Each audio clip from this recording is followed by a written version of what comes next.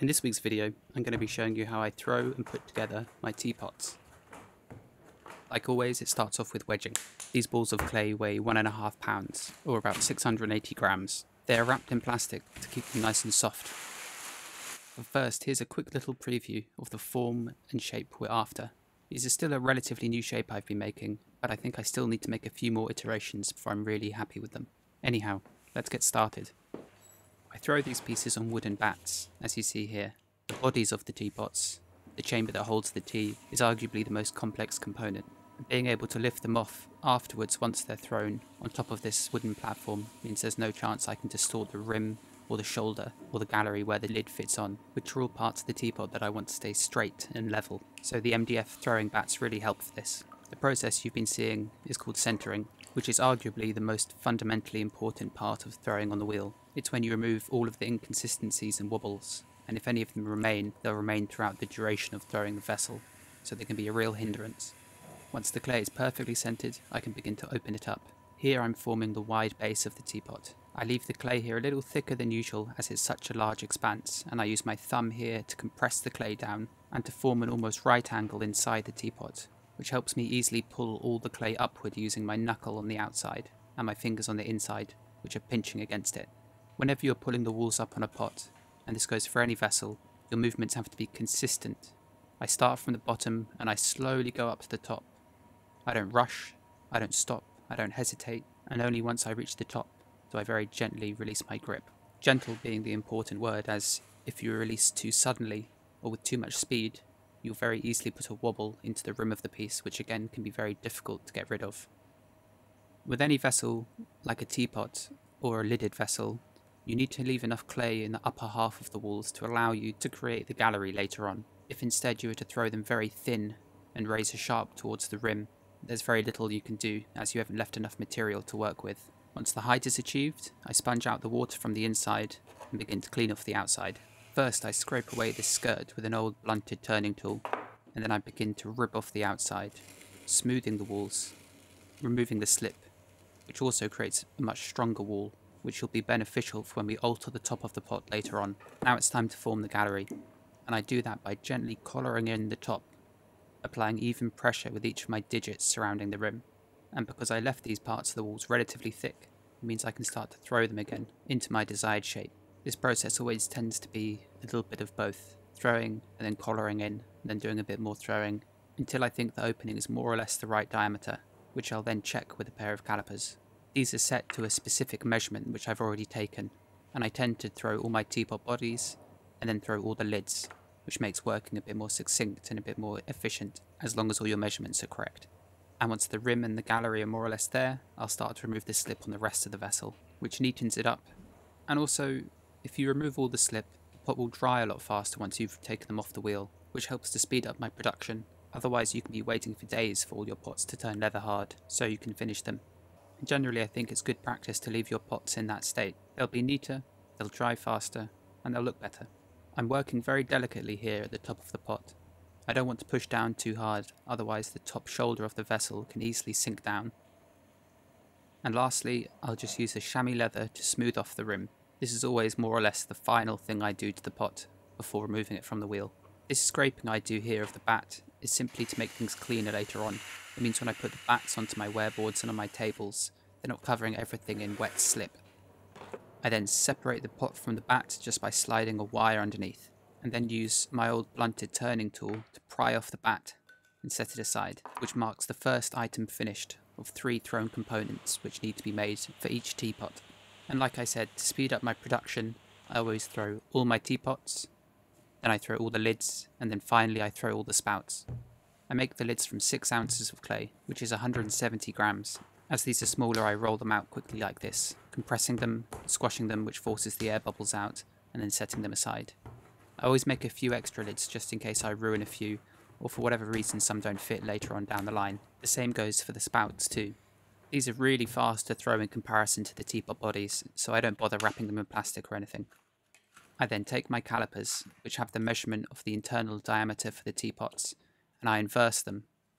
That way I can measure the flange of the lid and make sure it's the correct size to fit in, which in this instance was about 5.7 centimeters if I remember correctly. The lids are far more simple objects, and as there's no height in them, they're really quick to make. Essentially, I'm just separating the outer edge of the lid and the internal locating flange, which will be the component that fits into the teapot. Although centering smaller lumps of clay can be a challenge in itself, I find myself using the palms of my hands and the balls of my thumb much more than my fingertips. It's completely different. Once I've opened up the round disc of clay, I use my index finger with water to separate it into two components. What you're seeing is currently the lid being thrown upside down, so the part I measure here is the part that will fit inside the gallery of the teapot. I've done so many of these types of lids over the years that I can more or less eyeball the dimensions these days. Then, like on the teapot itself, I remove the slip and I neaten up the form. These are quite thickly potted objects, and that's because later on I'm going to trim them a lot, especially on the top portion, which is the underside of them now. So in many ways this is kind of the rough base shape, which I'll later then be finishing further. Lastly, I use my blunted turning tool again to remove the slip on the outside, making it nice and dry, which is essential for picking these off the wheel like you'll see in a second. Once I've wired them off, which I do very carefully, I'll quickly dry off my hands and then place them around like this, twist and lift off. And that's it for the lids. The spouts are thrown differently. I throw them atop a large mass of clay, which is a process we call throwing off the hump. I'm only ever really working on the very top portion of this, so there's no need to worry if the clay below isn't centered properly. I measure out a small portion by cupping the clay in my hands, and then gradually begin to throw the clay inward. As this whole process is essentially one of just collaring in the clay into an ever narrower shape, it's vital that your clay is really well centered, otherwise it'll just buckle and twist given the chance. Once the basic shape is there, I'll use the end of a wooden tool to insert into the spout, and then from the outside I'll coax the clay up against it. This ensures that the internal diameter inside the spout remains open enough for the tea to pour nicely. And I should note that before I insert it inside, I dip the wooden tool in water, just so it can't stick to the clay as it dries inside. Now I have the shape I want, I can go back to skimming off the slip on the outside, and I very delicately chamois off the rim of the spout, barely putting any pressure on it at all, just running it over the clay. I then create an undercut, and then very carefully wire it through so that I can remove it from the hump of clay. And then I can simply start throwing another one from where the last one came off.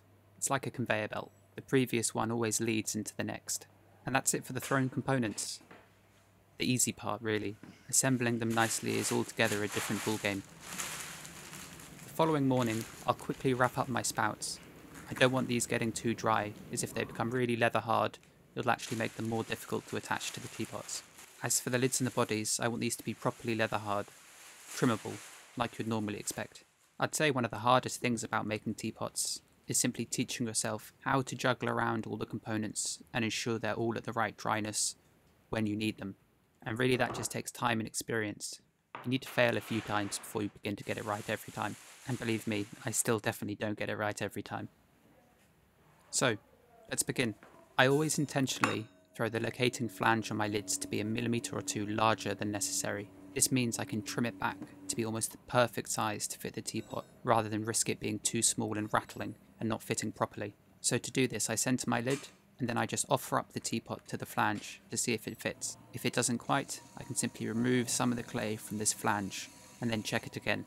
The good thing about my teapot lid and bodies is that they both sort of act as a chuck for the other piece, meaning I can position the pot on top of the lid here and I can trim it, or later on, when the body of the teapot is down on the wheel, I can just simply place the lid on top of it and trim the lid. That might be tricky to understand, but you'll see what I mean later on. Finally, for these lids, I just remove some of the mass from the interior, and I go over some of the sharper edges with my fingertips, just to smooth them off. Next, it's time to trim the body, which is a more complicated procedure. First, I put some water on the base before rubbing the pot into place in the centre of the wheel. The friction created and the slip helps to weld the piece really steadily into the middle. But for a little added security, I use a plastic rib here to squash down the bottom bit of clay. This just acts as an extra seal to hold it in place. I should note, the ledge you see in the middle here, the line, is purely a decorative motif. There's no functional reason for it, it's simply a line on which my glaze will be able to react nicely over. Anyhow, all I'm doing here is removing a bit of the mass from the outside of the pot, straightening it and making the whole vessel a bit lighter. I've always really liked light, delicate pots, but more so, the glazes I use are actually quite thick and heavy, so if I make pots that are a little bit chunkier and then use a heavy glaze, they'll end up being really heavy at the end, so I have to compensate by making my pots just a bit lighter than usual, which is a good thing for me, as I really love to trim. It's when you can refine and neaten pots, making them delicate and light and special. I'll then switch to a smaller tool just to refine this little ledge here, making it sharper and more pronounced. And you can actually see that the pot is wobbling a little bit, and I don't let that bother me. These are wobbles on such a minute scale that you'll never see them again unless you were to put the pot back on the wheel and spin it. In the grand scheme of things, they're totally inconsequential, and after all, I'm making handmade pottery. This isn't industrially made, factory made ceramics. Inherently, I want the pots to have character. I want each one to be a little bit different from the other. Anyway, let's get on to the lid. You can see here what I meant about the body of the teapot acting as a chuck for the lid. I can simply drop it in and then trim the entirety of the outer walls and the top without worrying about using any balls of clay or arms to hold it tightly in place. And again, I'm just simply removing mass, making it proportionally more relatable to the body beneath, and cleaning it up, which the top needs the most, which is this portion. From this area, I want to remove all the wiring off lines and also trim a hollow in the top of the lid. This concave region will act as a pool in which the glaze can gather in, as the thicker it is, the nicer it looks. So once that's hollowed out, I just use my fingertips to neaten off that sharp edge on the outer side, before piercing the lid with a hole cutter, which is quite essential for teapots as it creates a hole which air can be drawn through as you pour the tea out, which prevents the liquid from glugging. If you were to try and pour without a hole and have a sealed interior, the tea would come out in splutters and it would pour very badly. I then turn the lid upside down and centre it to clean up the exit wound from where the hole puncher went through. It only needs a light touch, but it's these little subtleties that make all the difference once the piece is finally fired. For instance, there's those little burrs that this creates that could end up acting as a ridge for the glaze to clog on and therefore block the hole. The body and lid are almost finished. Next it's time to work on the bottom. So I slice it off the wheel, scrape away the excess as I don't want to put the lid back onto something dirty that will imprint on it. Then I very delicately put the lid down, get it centered, and position the teapot back over top. I also just tack on 3 small dots of clay around the lid, just to make sure it doesn't slide out of place. As nothing's really holding down the teapot, I position a bottle cap on top, which I can then push down through, which evenly distributes the pressure, sort of like lying down on thin ice. It prevents the wide base from bowing inward and potentially collapsing. On this outer edge, I'm just trimming the beveled edge, which is preferential on functional pottery, as the base of the pot is what takes the most abuse. They're banged on tables and put away into cupboards, and if it were a fine, sharp edge, it would very easily chip, but a beveled edge helps prevent that. I then carefully remove the wiring off marks across the base, and then use a flat metal kidney just to burnish off the clay, smoothing it and removing any trimming marks that remain. The base of a pot is just as important as any other part of it, even if you never see it, or never touch it. In my opinion, it should be finished with just as much care. And finally, I get to stamp it with my maker's mark. This is one I hand carved and fired in a soda kiln, so it's very personal and very sentimental to me. But essentially it's just my signature, my maker's mark. It's what identifies this pot with my hand. And with that, that's all the trimming complete. Now we can move on to finally assembling the teapot.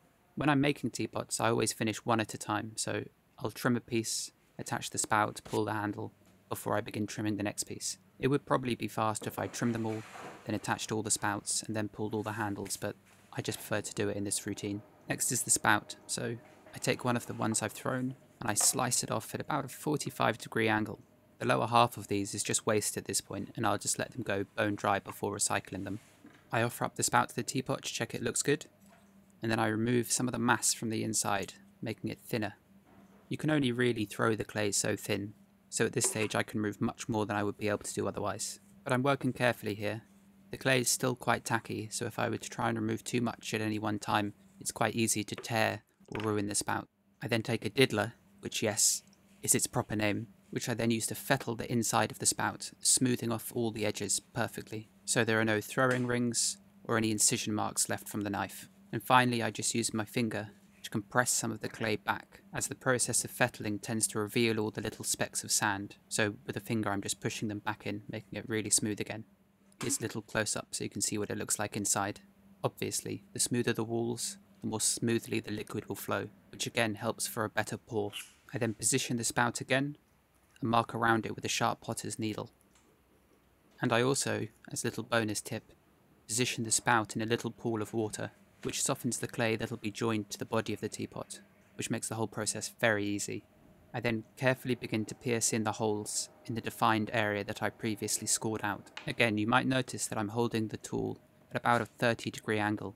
This is another step taken to ensure that the liquid can pour out with more ease. These holes are here to prevent the tea leaves or tea bags from getting stuck in the spout and clogging up the teapot. Once all the holes have been pierced, I use the wooden end of my potter's needle just to place them inside and rotate them a bit. This tidies them up greatly. It's also worth noting that once these have turned bone dry, I have a special sponge on the end of a stick, which I use to grate away and fettle all the burrs of clay that are on the exit wounds of these pierced holes. Again, removing any burrs of clay that might encourage the glaze to clog. I then score the surrounding area with a serrated kidney and brush on a bit of wet slip. I then take the spout from the water, making sure I don't leave it in there too long, otherwise the clay can begin to disintegrate, and I carefully position it on the teapot. I push it firmly in place and also make sure it's in line with the holes. There are lots of double checks at this stage, with the lid on, just to make sure all the proportions are working properly, and I check again to make sure it's in line with everything. Then I begin to slowly blend in the clay of the spout into the teapot body. With this particular design of teapot, I have to take great care that I don't ruin the lines that are directly below or above the spout, as these sharp lines and ledges need to remain intact and nice and crisp so they can interact with the glazes properly. This definitely makes blending the spout into the body far more difficult, but it's worth it in the long run, I think, with this particular design anyway. For those hard to reach areas, I'm using just the flat edge of one of my hole pierces, and then I go back to my diddler, or a sponge on a stick, just to smooth off everything afterwards. And finally, I'll use the pads of my fingers just to compress all those burrs of sand back into the clay body, and creating a nice, smooth, even surface. The positioning of the spout is very important. You want it to be at least shoulder height or gallery height, where the tip is. If it's too low, you'll barely be able to fill up the teapot, and all the liquid will just come rushing out far too early. And lastly, and this isn't something I do for every teapot, I just quickly trim that top shoulder edge, just to make sure it's nice and crisp. And now we move on to the last step, which is pulling and attaching the handle. As I'm making a whole batch of teapots, I start off with a large block of clay from which I'll be able to pull many individual smaller handles from. The key here is quick movements with enough water for lubrication and with consistent, even pressure throughout your entire pull. It's a very similar process in many ways as to when you're pulling up the walls of clay when you're throwing the pot. If you stop and start, or your pulls are uneven, you'll end up with a wonky handle or wonky walls. So confident, quick movements are absolutely necessary. Once I have a length I'm happy with, I'll take it over to a wear board and I'll slice off each one just with the corner of my thumb. These are the rough basic shapes, which I'm going to then reattach to the teapots and pull again, refining them further. And just like when I'm throwing my lids and spouts, I always pull a few extra, just in case anything goes wrong. If it were a hotter day, I would even stack these on top of each other afterwards, just so they stay nice and wet, as ideally, I want to attach them as soon as I can after they've been pulled now, as when they firm up, they become more difficult to attach and pull neatly. So again, I score and slip the body of the teapot, making sure the area I'm doing it in is in perfect alignment with the spout in front. Scoring and slipping is sort of like gluing on a part of clay. It just ensures that the join is nice and strong. But you needn't always do it. And actually it's the angle of the join here which would make doing it any other way quite difficult. You'll see when I pull the handle and attach it to the base, I don't use any slip or anything. I then take one of the handle blanks and I tap out one end. This creates a flare of clay and provides me with material which I'll easily be able to blend into the teapot body. This handle blank is then pushed into the teapot, really quite firmly. I leave the lid in situ here to stop any deforming happening due to the pressure of me applying the handle. And once it's firmly attached, I can begin to neaten up the join and blend in that clay. Making sure the join is very strong is vital, as there's nothing worse than beginning pulling and simply tearing off the handle. As the clay is really soft, it's very easy to blend in, although the one downside of it being soft is that it's very easy to ruin it, so a delicate touch is required. It's just one of those things you need to get enough practice to be comfortable with, really. But I've always felt that pulling handles with this method is one of the best. The handles feel natural. They spring from the pot and flow out of it rather than looking kind of obviously stuck on. Once properly joined, it's time to pull again. This time I'm really thinning out the handle, and with each pull I'm making sure that I start with my fist as close to the teapot as possible, as to get the entire length as thin and even as I possibly can. As soon as I feel like there's any friction, I'll dunk my right hand back into the water, as soon as your hand sticks to the handle, or the handle sticks to your hand, the chances that you'll tear it off are really high. I then change my grip to more of a pinch, and I use my thumb to dig in near the top of the handle and draw out that last thickness of clay. I also use this moment to create 3 distinct lines in the back of the handle, grooves, which are not only ergonomic when it comes to holding the pot and pouring it, but the grooves allow the glazes to pool into them really nicely. Once the handle is at the right kind of length, I carefully arch it downward and join it towards the base. And again, this whole time I've been careful not to interrupt those 2 important lines, the one around the waist and the shoulder line towards the top.